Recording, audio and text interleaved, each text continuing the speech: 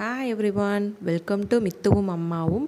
இந்த வீடியோவில் என்ன பார்க்க போகிறோம் அப்படின்னா, குழந்தைங்களுக்கு எப்படி ஆயில் மசாஜ் பண்ணணும், ஆயில் மசாஜ் பண்ணுறதுனால என்ன பெனிஃபிட்ஸ்லாம் இருக்குது, வீக்லி எத்தனை டைம் ஆயில் மசாஜ் பண்ணலாம் அப்படிங்கிறத பற்றிலாம் பார்க்க போகிறோம்.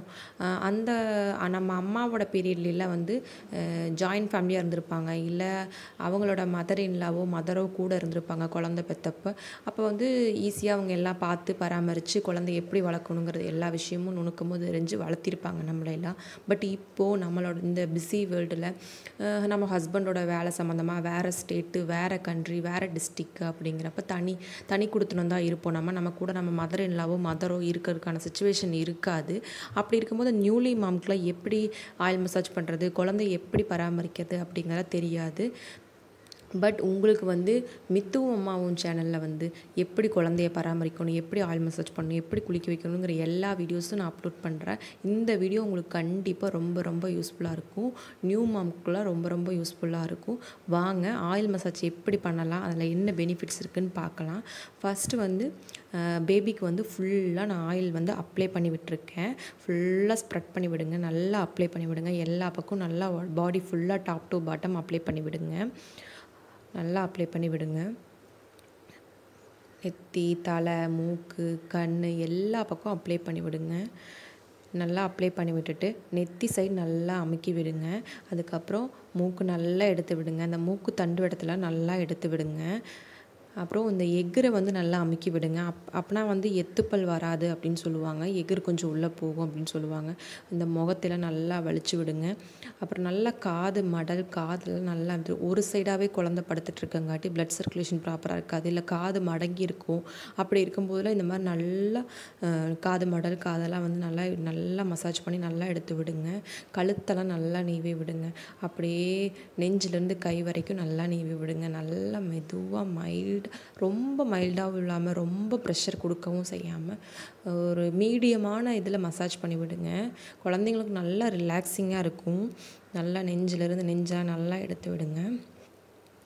நல்லா இப்படி எடுத்து விட்றதுனால நெஞ்செல்லாம் நல்லா அகலமாக வரும் அப்படின்னு சொல்லுவாங்க. பாட்டிங்களாம் அப்படி தான் சொல்லுவாங்க. இப்படி கையெல்லாம் நல்லா மடித்து விட்டு மேலே ஸ்ட்ரெச் பண்ணி விடுறது, நல்லா ஸ்ட்ரெச் பண்ணி விடணும். மேலே ஒரு டைம் எடுத்து விடணும், கீழே ஒரு டைம் எடுத்து விடணும். நல்லா ஸ்ட்ரெச் பண்ணி விடுங்க, நல்லா மடித்து விடுங்க. இது நல்லா எக்ஸசைஸு. அவங்க கை காலெலாம் நல்லா ரிலாக்ஸிங்காக ஆட்டிகிட்ருப்பாங்க. அவங்களுக்கு ஏதாச்சும் டயர்ட்னஸ், படுத்துகிட்டே இருக்காங்க 3 மாதம் வரைக்கும், குப்புறவும் விழுக மாட்டாங்க, டயர்டாக இருந்தால் இந்த மாதிரி பண்ணுறதுனால நல்லா தூங்குவாங்க. அவங்க தூக்கமும் வந்து நல்லா ஆழ்ந்த தூக்கமாக இருக்கும். நல்லா அந்த முட்டி சைடில் நல்லா மசாஜ் பண்ணி விடுங்க. நல்லா ப்ரெஷர் கொடுங்க. இதனால் வந்து என்ன ஆகும்னா, அம்மாவுக்கும் குழந்தைக்கும் நல்ல பாண்டிங் இருக்கும்.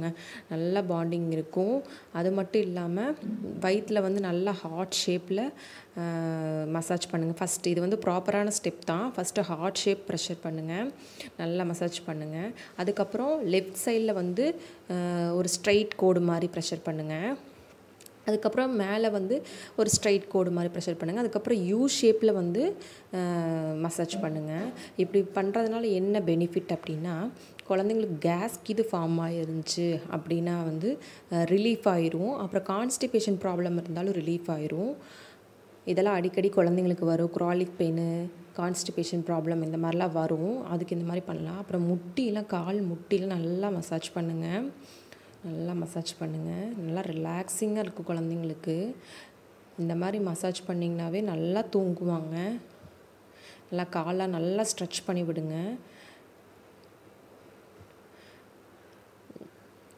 தவள ஆரம்பிச்சிட்டாங்கன்னா அவங்களுக்கு டயர்ட்னஸ்லாம் இருக்காது, தூக்கம் வரத்தான் செய்யும். பட் இப்போ வந்து ஒரே இடத்துல படுத்துட்ருக்காங்க, தூங்க மட்டும்தான் செய்கிறாங்க, இல்லை முழிச்சிட்டு வேடிக்கை பார்க்குறாங்க. அப்படிங்கிறப்ப இந்த மாதிரி மசாஜ் பண்ணிங்கன்னா நல்லாயிருக்கும். குழந்தைங்களுக்கு ஸ்கின் டோன் வந்து இம்ப்ரூவ் ஆகும்.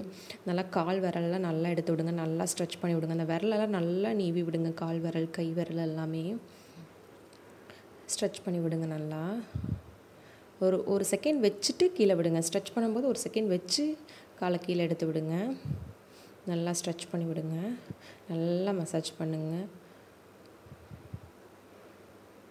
நல்லா கை விரலெல்லாம் நல்லா எடுத்து விடுங்க. இதனால் பிளட் சர்க்குலேஷன்லாம் நல்லா இருக்குங்க. குழந்தைங்களுக்கு நல்லா இருக்கும். தொடு உணர்வுன்னு சொல்லுவாங்கள்ல, அது அந்த உணர்வு வந்து அந்த உணர்வு திறன் வந்து அதிகமாகும். இப்போ நம்ம நல்லா மசாஜ் பண்ணிகிட்டே இருக்கும்போது, நல்லா பிளட் சர்க்குலேஷன்லாம் இருக்கும்போது, அந்த மாரி இருக்கிறதுனால தொடு உணர்வு வந்து சீக்கிரமாக குழந்தைங்களுக்கு வளர்ச்சி அடையும். நல்லா ஸ்ட்ரெச் பண்ணி விடுங்க. நல்லா கையால் எடுத்து விடுங்க. இங்கே பாருங்கள், அழுகவே இல்லை, சமத்து குட்டியாக படுத்துட்ருக்காரு சாரு. நல்லா என்ஜாய் பண்ணுறாரு மசாஜ் பண்ணுறத. வயிற்றில் ப்ரெஷர் கொடுக்கும்போது மட்டும் லைட்டாக சினுங்குனா, மற்றபடி அழுகவே இல்லை. ஏன்னா அந்த கேஸ் கீது ஃபார்ம் ஆகிருந்தால் கூட குழந்தைங்க இந்த மாதிரி சினுங்கும், இல்லை வயிறு வலிச்சா கூட சினுங்கும் நம்ம ப்ரெஷர் கொடுக்குறப்ப.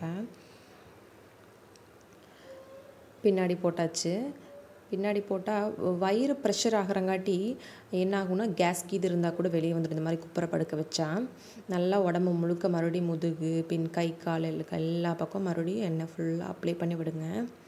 அப்ளை பண்ணி விட்டுட்டு ஃபுல்லாக அப்ளை பண்ணி விட்டுட்டு மசாஜ் கொடுக்க ஆரம்பிக்கலாம். நல்லா ஷோல்டர் கிட்ட நல்லா நீவி விடுங்க.